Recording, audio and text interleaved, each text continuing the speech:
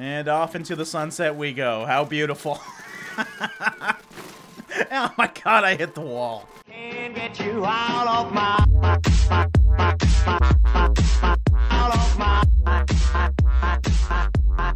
I keep thinking. What's going on, everybody? Dragast here, and welcome back to some more of the best Besiege Creations. So this week I got a lot of bigger designs, some very unique designs. This one being probably one of the biggest. This is a mechanical centipede, if you haven't already guessed, and it works actually remarkably well. Usually these huge designs, they only go backwards and forwards, but you can actually turn this one as well. Mind you, it's extremely slow because it's so big, but you can see these guys are pushing backwards, these guys are pushing forwards, and we are slowly turning. What's also so impressive with this creation is it is not in invincibility mode, and creations this big usually have to be put in invincibility mode or they break. This thing, no. It's totally fine sticking on its own and just showcasing some really awesome cog work designs here. Now, I'm just curious to see if these guys can, in fact, whack my legs down. I think I got one damaged leg. You can see this guy right here. I don't think it's working very well anymore. I'm gonna try and kill them all if I can, but I don't really have any weapons aside from my feet. David and Goliath right here. Let's see if these guys can, in fact, take down this beast of a creation. Okay, I'm definitely having some wobbling problems here. I think they are starting to hit my legs out, but you can see most of them are just chilling in the middle here, not really knowing what to do. If you guys whack the legs, you might have a serious chance here. Okay, let's see if we can climb a bit here. I think I'm actually... Oh, yeah, that front leg is not doing too well. Thankfully, we have so many legs, like this leg's broken right here. There's a few other legs not working, and it seems to be that I'm actually climbing this. I'm just gonna keep trying to walk forwards here and see what happens. Uh-oh. They are starting to hit my legs. I did, in fact, lose one of my legs. The good things about being a centipede is, in fact, you don't need all your legs, so it's still... honestly working pretty well. We got a few broken legs here that are not working. This right side might start to fall down here anytime now. Man, this is the beast that could not fall. I don't know. I think I've lost like 3 legs now. Some of these legs not really working too well. I think they're starting... You can see this one's like totally disconnected here. They are really starting to beat this thing up, but it doesn't want to fall. You can see it's leaning a bit. I mean, it's seen better days, but I think it's still got a lot of fight left inside of it. Okay, so I backed up just to see the damage here. It's actually pretty much uncontrollable now. It just kind of goes in a circle. I can't really turn it anymore. But as you can see, we got pretty much, I think these 3 legs are not really working anymore. This is really the only leg on this side that's holding this whole creation up. This side's not doing too bad. We only lost like 1 leg, I think, so yeah. I'm gonna have to say the David and Goliath battle is pretty much a tie. I can't really kill all of these guys. I mean, I'd have to get really lucky, but I did do quite a bit of damage over here. I pretty much demolished their whole town, left a few legs there, and yeah, they're still fighting me. So yeah, that is the centipede. Let's actually turn on God mode here and drag objects, because I want to see this thing fall over. I want to see how much damage it does, so I am going to... Let's pull the main frame here. There we go, and... Yes! Well, it didn't break. I was hoping for it to break, but that looks really cool regardless. Guys, it is still fucking going. I'm losing all my legs, but I'm actually using my cogs as legs now, pretty much. That's kind of impressive. So this next design's pretty cool. This is something I haven't seen yet, so I figured I'd showcase it. We've seen crafts that focus on jumping off ramps and landing well, but this is just a craft that is focused on jumping as high as it can. And it's got this really cool little mechanism here that pretty much spins extremely quickly and hits the ground. Let's actually slow it down to see what is actually happening. So... it is actually just pushing off the ground and pushing it straight up into the air. So I'm curious, can I actually jump up here successfully? I'm going to say it's probably extremely easy to do that. My craft is a bit broken here. You can see these middle wheels are a bit sideways, but we're still going to try it here. So here we go. That looks good right about there. Oh, come on. First try? Am I going to get it first try? Oh, so close. Okay, let's try and get some speed this time. I'm going to do a little bit of a different angle, like right over here I think will be good, and then I can kind of try and churn it in the air and smack this guy right off. That was a complete success. That's all I wanted to do. I'm happy. Now let's see if I can land on top of this house. This is just fun trying to land on things. I have no idea. Is this good? Yes! Perfect. I actually wonder if I can do damage just by the force pushing upwards. So if we go really close to this and try and hit it, oh my god, yes! I knocked it quite drastically as well. You can see that whole front has been taken off. Let's go try this at a few different levels now. I'm curious to see what I can destroy.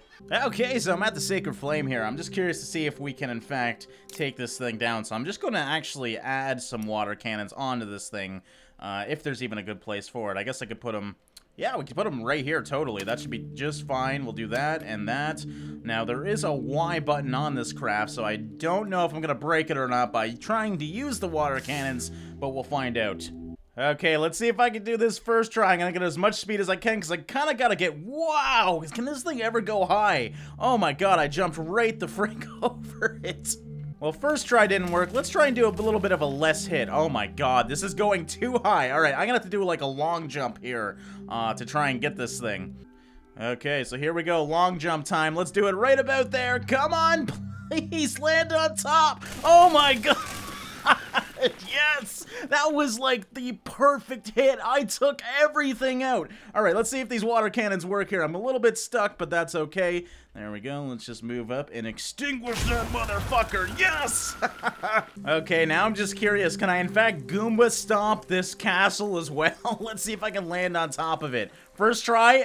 Am I really this good with this thing? Oh, well, we hit it, but we didn't do as much damage as I was hoping. Okay, let's get nice and close in here, and bam!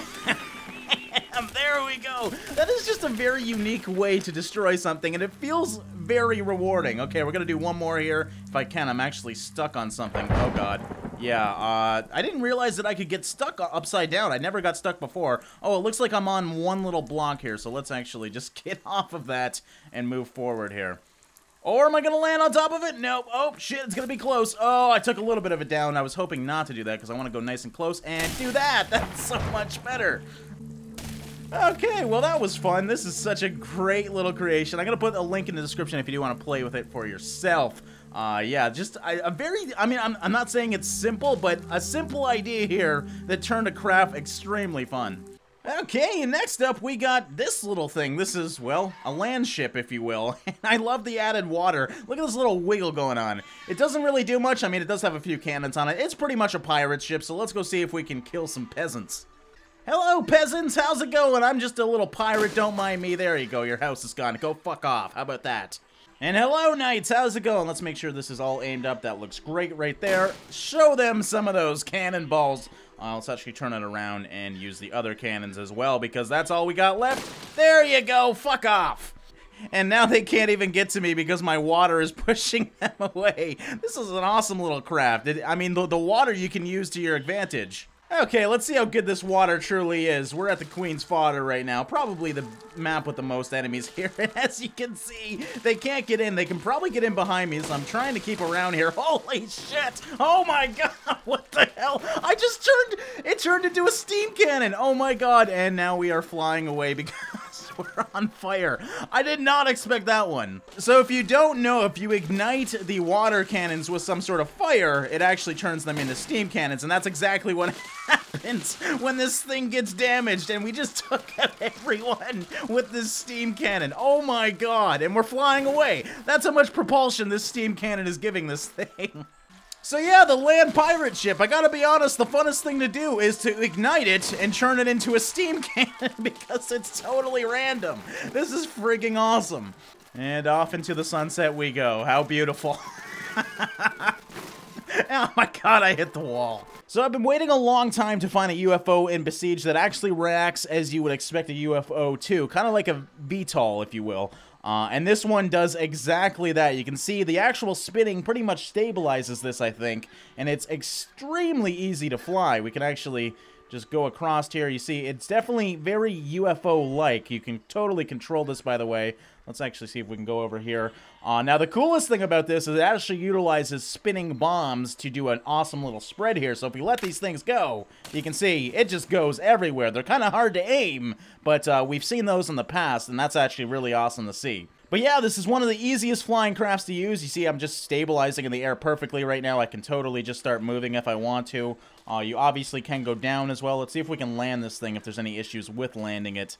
Okay, there we go. Just kind of bouncing it out here. Yeah, this thing bar none, the best and easiest thing to fly in a long time, and I've totally touched down. No problem at all. These guys are swinging at me. I mean, if a UFO comes in and you have pikes and that's it, get the fuck out of there. You're definitely not going to survive.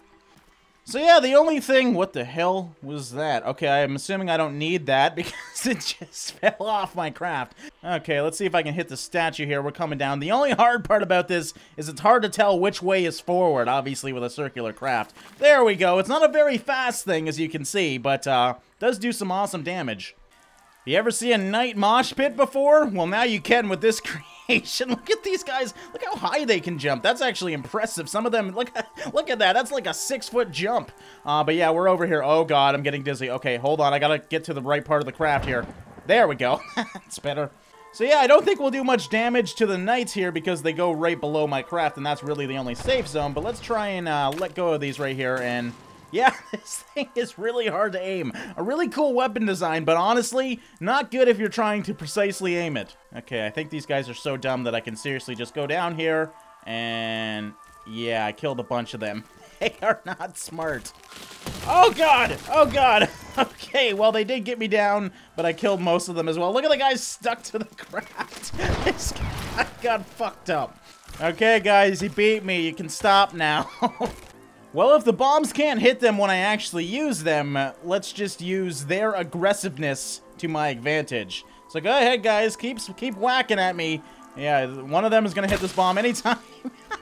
Yes! They actually all blew up into my craft. I got to see that again in slower motion. That was awesome.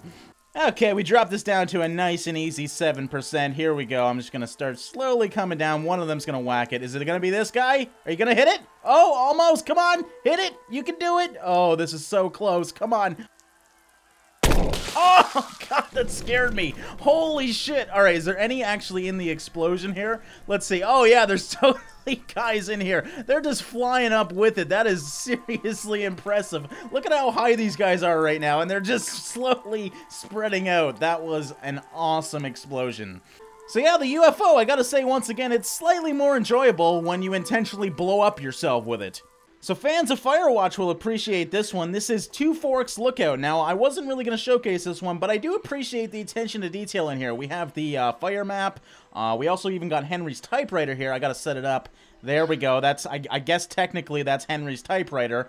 I guess you really can't do much more than that in Besiege, but we got his bed. I mean, the attention to detail in here is pretty damn impressive. His stove over here and everything. And you can also open and close the door. So yeah, a nice little design. Doesn't really do much, but it pays tribute to another series on the channel. If you haven't watched the Firewatch series, I do recommend you go check it out. Pretty awesome gameplay. So for our final design this week, we got a very awesome mech walker. Now this thing's got a few tricks up its sleeve. First of all, it's got a really unique turning mechanism that you can turn it on a dime. Not only that, you can in fact jump with it, and in fact we can probably do some sort of tricks in the air. Oh yeah, look at that. The stability of this thing is really impressive, as you can see. It takes a long time to get this thing to fall. Holy shit, I just got it to explode. But yeah, when you're intentionally not trying to make it fall over, it's actually extremely impressive. It's got a cute little walk, though. It's kind of on its tippy toes, if you will. But yeah, like I don't get how this thing can be so damn stable. It sticks to the ground almost. Now, that's not the only tricks up its sleeve. It actually has a grabber here. Let's see if we can grab one of these guys. Oh, perfect. Look at that. First try. Yeah, this is actually a manned mech here if you want. So we got a little guy in there, and look at, he's controlling this thing. This is probably the highlight of his life. So because he's a knight, oh, shit, he died. Why did you die? You didn't have to die. All right, you know what? You're just staying in there. I'm just going to spew out blood. That looks a little bit more badass.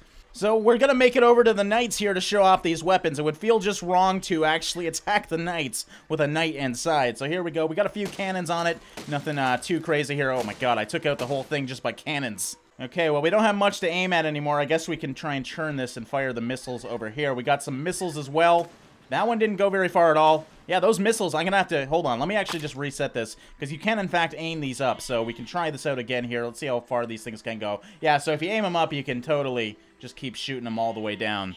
And then finally, it's got a really cool weapon here, something that I haven't really seen before. We got a steam cannon in the back that actually just lobs out some grenades. You can actually close this off too. So yeah, really cool design. I've never seen something like that on a mech. And finally, it's got a little bit of fire cannons if you do want to get some pesky knights away from your feet. So yeah, really impressive current craft. We got this thing. This is the coolest thing. You can pick up anyone you want and bring it back inside, assuming they cooperate with you. But yeah, the actual lobber of the bombs is what impressed me most about this design. So yeah, guys, that is the manned bipedal mech, and once again, we're going to end this episode here. I hope you guys enjoyed some of these awesome creations this week. As always, guys, thanks for all your support, thanks for watching and liking, and I will see you in the next one.